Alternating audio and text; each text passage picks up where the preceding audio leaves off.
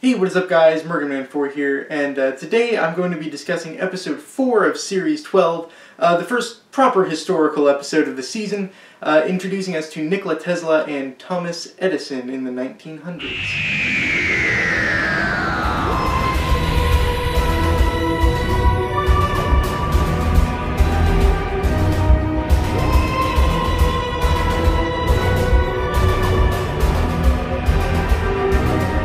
So, as I mentioned in last week's review, I was particularly looking forward to this episode because, especially with last season, but even just in general, I tend to really enjoy the historicals. I just find delving into aspects of history incredibly fascinating, especially when we meet historical figures.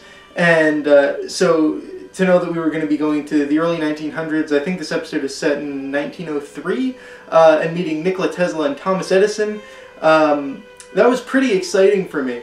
And I found the historicals last season to be a high point, and I gotta be honest, I'm not finding it any different this season. This was a really enjoyable episode, and probably one of my favorites of the entire Whittaker-Chibnall era so far. Yeah, I thought it was really good. So, I guess first off, let's talk about Tesla and Edison. Thomas Edison is very famous for the light bulb. He was a very prominent inventor and businessman. Nikola Tesla also was a very vital inventor, but the way history panned out, he tends to not be remembered all that much. He isn't anywhere near as well known as Thomas Edison, despite being a much more influential and brilliant person. Thomas Edison's business practices were, I guess, what enabled him to be more well known and better remembered, but really it was Tesla who essentially paved the way for the modern world. And I just thought that this episode was a fascinating look at this unsung hero of modern society, how he was the one who basically created what we now know as the modern world, yet Thomas Edison is the one who is remembered and gets the credit. And this is kind of reflected in well, the doctor, she full well knows the story of Tesla, and she's very excited to meet him. She knows his importance, but none of the companions are actually really familiar with him. They don't recognize his name or know what he's done, and I think that's really telling. I did know who Nikola Tesla was. I was pretty familiar with him, but I guess it's still more common than I thought that Tesla isn't recognized or known. So I also think that this is a very important episode in that regard. It's giving respect and teaching people about this very important person that a lot of people don't know about or don't recognize. A lot of the time with meeting historical figures, it's people that the general public tend to already know a lot about. But I guess in this case, not as many people do know about Tesla. So that's pretty cool, and it gives a good opportunity to educate about him and what he did. And I know a lot of people have problems with some of the educational aspects of Doctor Who. They just want it to be this entertaining show that's completely separated from the fact. They just want to delve right into their own little world. But to me, that's not what Doctor Who is about. Teaching the viewers new things is one of the best things, I think, about this show, how it uses its premise to be able to enhance the knowledge of its viewers and, you know, make them curious, make them learn about new things. As with last season, whenever some of these educational aspects come up, I always like to do a bit more research to learn more about it because it piques my interest in it. And so, yeah, I love that about the historical episodes. I love that about this episode.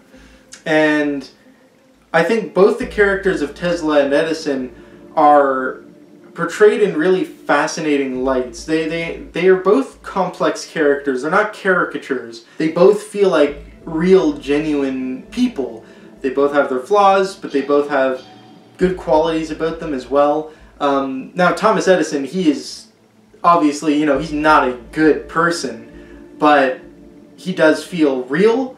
Unlike, say, Robertson from last season, a character that got a lot of flack. I personally enjoyed him, but I'm not going to lie and say that he wasn't a straight-up caricature. Robertson does not feel like a real person at all, but here they did a great job of just making Edison and Tesla just feel real. And Tesla especially, he has some amazing scenes with the Doctor in particular, where he relates to her about being an inventor and feeling separated from the rest of the world who just can't understand how he sees it.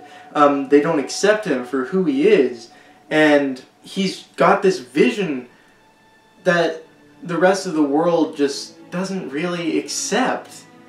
And it was just a fascinating look into who Nikola Tesla was. And there is an alien threat in this episode, but this really is Tesla's episode. It's a look into him and who he was as a person, and understanding what he wanted, what he was going through. And I think he's portrayed excellently by, I can't remember what the actor's name is, Goran something? I think his last name was kind of difficult to pronounce. But yeah, he was played excellently. He was very likable, and honestly, I think both in terms of how he was written and characterized and how the actor brought him to life, Tesla might now be one of my, if not my favorite, historical figure to have appeared in the show. It was just superb on every level. As I mentioned, though, there is also an alien threat in this episode as well. We have the Scythra, this race of scorpion-like creatures that basically just feed off of other races. They don't do anything for themselves. They just... Oh my goodness. How did I not... I just made the connection that the Scythra are like Thomas Edison. How did I not notice that? They're a direct parallel. They're a race who doesn't invent anything for themselves. They just take what others have and kind of reshape it for their own purposes. That's exactly like Thomas Edison.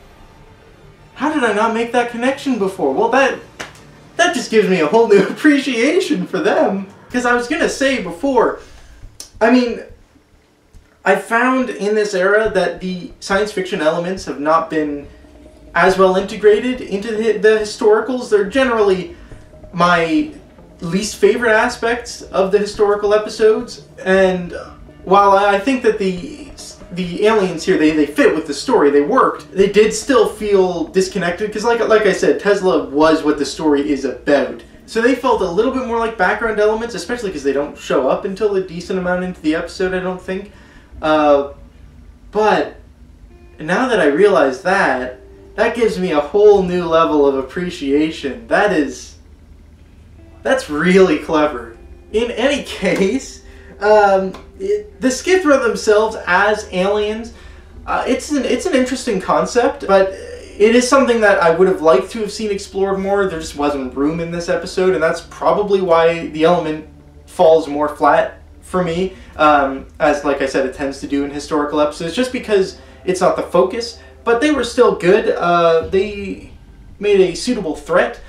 I will say, they do this shape-changing thing that I wasn't entirely sure why or how they were able to do that. I guess it's probably similar to what the Krillitanes do. If you remember them from School Reunion back in Series 2, they kind of... I think it was kind of like a perception filter sort of thing, where they make themselves look human. So I guess that's probably a similar thing that's going on here. But I was kind of iffy about that. That seemed kind of strange to me. But the scorpion creatures themselves, they looked pretty cool. But the main villain was their queen.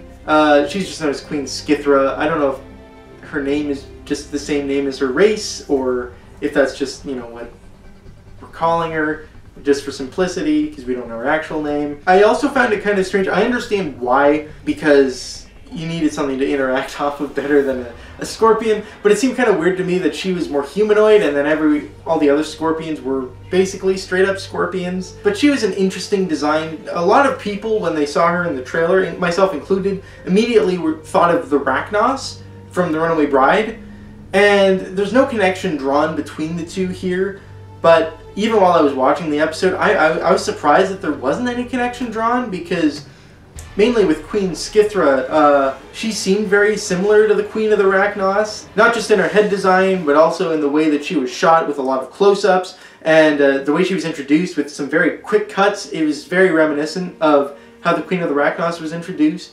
So I was expecting there to be some sort of connection there. Maybe there was, and it ended up getting cut. That wouldn't surprise me.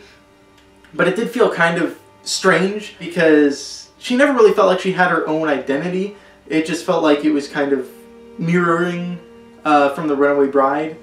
But I don't know, she was fine. I will say, at the end, when she comes down to Earth from her spaceship and the Doctor confronts her face to face, that is a really great scene. It's probably some of the most serious material 13 has had so far, and it's probably one of the most threatening she's been as well.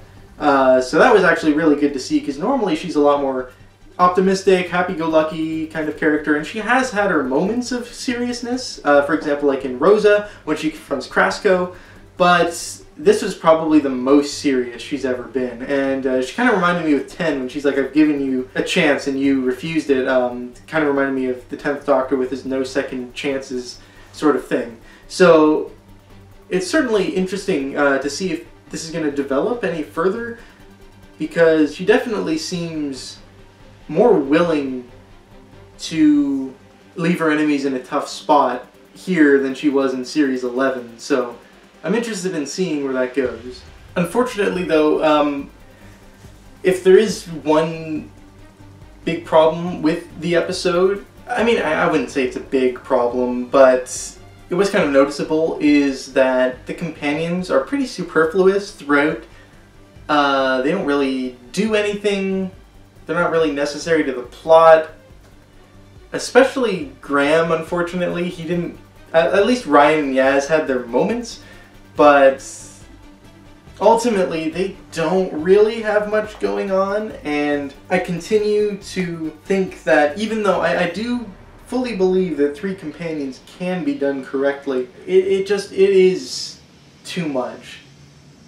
I think particularly for the new series format, because none of them really get their own time to shine. It's just challenging to balance them all, and it really would work better, I think, with just 1 or 2 companions, which is a shame, because I really would like to see this work, and sometimes it does, but more often than not, it doesn't. And this episode, as much as I enjoyed it, is one of the episodes where they feel the least present. I don't know, they're very forgettable in what they do in this episode, which is a shame. Don't get me wrong, they're enjoyable, as always, but they're just ultimately, they just don't really contribute much, is all. But yeah, I found this to be, overall, a very enjoyable episode. One of the best of Whittaker's and Chibnall's era so far. I am actually really surprised that it's taken us this long to finally meet Nikola Tesla and Thomas Edison in, I think, any medium. I don't know if there actually has been any story, definitely not on TV, obviously, but I don't even think Tesla and Edison have appeared in books or comics or audio dramas, and that actually really surprises me, because these are very important people in the development of the modern world. And it's pretty crazy it took this long to get to seeing them, but I'm really glad that they did, because it was a fascinating story, and it was just a ton of fun. I gotta say, I loved it. Oh, I forgot to mention, actually, that this is also our first script of the season, written by a new writer, Nina Matevier, I think is her name. She actually served as a script editor on a couple episodes of Series 11, but this is her first actual script for the show, and it's really good stuff. I would not be averse to her coming back anytime. Good for her. This is a great first showing for her talents. But, yeah, I think that's pretty much it. I'm actually surprised. I didn't have a ton of stuff to say about this episode, at least not compared to the last few, but what can I say? I really enjoyed it, and I thought it was great. So, I guess I'd probably give it an 8.5 out of 10. So, in terms of Series 12, that would place it well above Orphan 55, and just below Spyfall. I guess, honestly, that would probably make it my third favorite episode of the era so far, second greatest story. So that's pretty good. I will say as well that it improved on a second viewing for me. I did really enjoy it the first time as well, but I enjoyed it even more upon second viewing. And with that, it brings our Series 12 average up to a 7 out of 10. Not quite as high as I would like it to be, thanks to Orphan 55, but we've still got 5 more stories left to go, and I'm sure that average is just going to keep on going up. So next week we have the Jadoon returning for the first time properly since their introductory story 13 years ago. They've had cameos since then, but this is the first time that they're actually going to have like a prominent presence in the episode. They're going to be a main focus of it. So that's pretty exciting. But yeah, that's my thoughts on Nikola Tesla's Night of Terror. And please leave your thoughts and opinions down in the comments below. I'll see you next week with Fugitive of the Jadoon.